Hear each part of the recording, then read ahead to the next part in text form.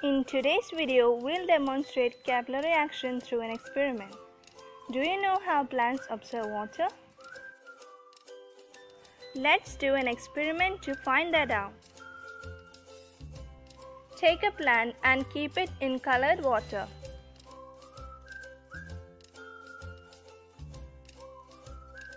After some days, you'll notice that the color of the plant changes. It gets the color of the water.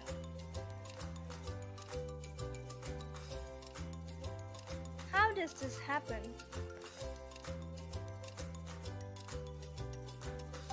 The water travels up the plant due to capillary action.